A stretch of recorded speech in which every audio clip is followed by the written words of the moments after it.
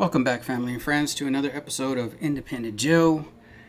Today I am going to be reviewing, tasting, letting you know what I think of Frank August. Frank August is a different type of bottle. It's really nice. Got a really nice top on it. This is very solid top, very heavy, but it's a nice bottle. That's what attracted me to it. I saw it at one of my local liquor stores over there at El Cerrito. I messaged Jazz. He's the owner over there at El Cerrito, and he messaged me back saying that it is not a pick of his, but it is a solid 100 proof whiskey. So I tend to listen to his palate and listen to him and his palate because I tend to like some of the stuff he puts out. So as far as some of his picks, but this one right here is I think it's new. I've been trying to research it, trying to find different information on Frank August the distillery or Frank August the person, and I cannot find anything. So for any of you out there who know who Frank August is, or if you're Frank August yourself, maybe you can put in the chat what you're all about, your distillery. If not, get a hold of me at indpndntjoe1@gmail.com, and maybe we can talk about your line that's coming up, because this right here is a small batch, again at 100 proof. 100 proof. It is distilled and aged in Kentucky. I believe it's a 4-year-old whiskey, bourbon whiskey, bottled by Frank August, whoever that is, and in Bardstown, Kentucky. So it says it's an America Spirit. Be Frank. Who's Frank? Okay, so anyways, well, like I said, small batch. They do have another one coming out, I guess, pretty soon. It's going to be their cask strength version at, I believe, 114.8. I looked over at my board. It is 114.8. Same, distilled in Kentucky, and American Spirit. Be Frank, whoever Frank is. But like I said, if you know, put it in the chat. Let everybody know. I can't find it. The color's really nice. It's like a golden copper. Really nice in the bottle. Really great presentation. Not too much decorations or anything. Just Frank August on the bottom and a gold leaf. Really sweet in tone and flavor. Very little. I mean, it is in alcohol. Very little in alcohol presence, which it is at 100 proof, so it's going to be on that lighter side. But a lot of flavor is coming through. A very nice, rich caramel aroma coming through. Just really sweet overall. I'm going to go ahead.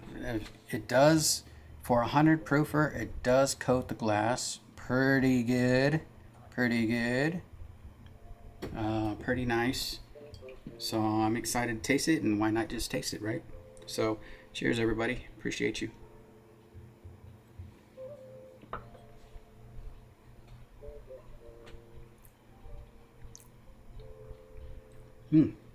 Very deceptive as far as spice goes. Has a nice peppery spice to it. Coats really well. Oh man, you could actually, this is very one of those dangerous bottles that where you get a lot of sweetness. It tastes almost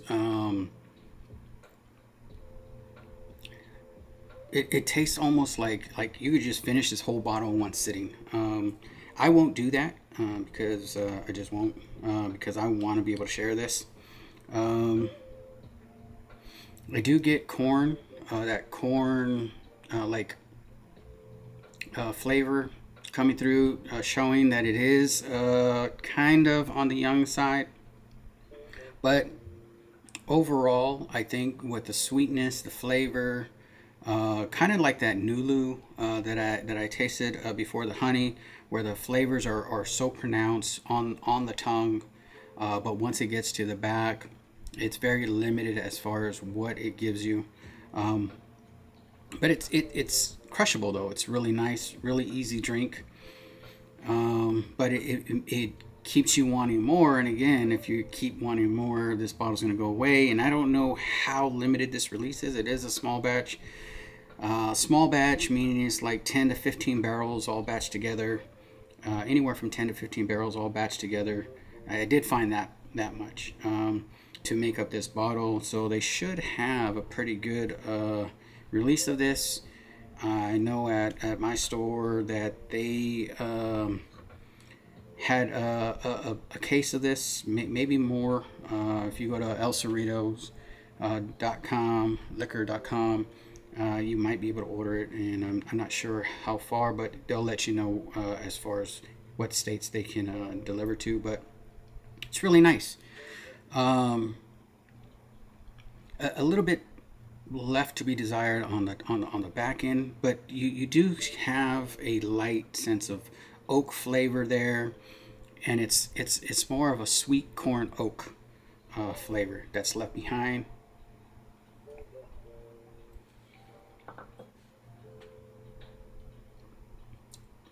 Yeah, but once you taste it, you get that pepperiness, that little bit of flavor, a lot of flavor coming through. It coats the mouth very well. It doesn't dry. And at 100 proof, I haven't tasted too many 100 proofers that will really dry your palate, but this is done pretty well. When I'm talking a little bit of, it does create a little bit of saliva, which keeps that flavor going for a little bit. But once it starts to settle, then you start to get a little bit of that corn, sweet corn, with the with that light, very light oak flavor on the back end. So, but it's not bad. It's like when I'm sitting here and I'm talking and stuff like that, the flavors kind of resurface a little bit, not too much, but just a little bit, just enough to know that, hey, I'm drinking some bourbon whiskey right now. Yeah, it's a recommend for me. I like it. I can appreciate it. Now the price point, of course, is around, depending on where you find it, because it could be anywhere from $60, $65 to $70, $69.99, and that's actually what I got it at. I don't know if I'd buy another, because I do think there are comparable ones at this proof point that I could probably kind of get away with drinking and probably have the same type of finishes and same type of flavors coming through. But it's good though. It's good. I'm glad I have it in my collection, and if you like different things sitting on your shelves, this is probably a pickup for me. And I'll have to see as it evolves. I heard somewhere that you're not supposed to open up something and then taste it right away because you don't get the true flavors from it. I agree with that. At the same time, a lot of these reviews that I'm doing, it's mostly kind of a first taste for me, and I like when I can open a bottle and I'm just like immediately intrigued by it. And this is one where I think that I'm intrigued by it. I think that yes, as it evolves, it will get better. Same thing with some of the other ones that I opened up in the past couple days. I think that's the great thing about a lot of these whiskeys, is that they evolve. The air and everything that mixed into it helps it do that, and I can't wait to see what this one evolves to. So again, thank you for watching. Please like and subscribe, and then if you hit that notification button, it will let you know when some of these videos are posted.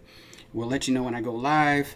Of course, I might not be going live this week, as I said in one of the previous videos, but hey, I will be definitely going live the following week, and then we can discuss more on that live if maybe I went back to it, and you can ask me questions then on this bottle, or you can educate me on who the heck Frank August is, because I don't know. But his whiskey's not bad, and I might have to check out that 114, what is it, 114.8 proof, their cask strength, and see what that type of flavor is and how long that one lasts.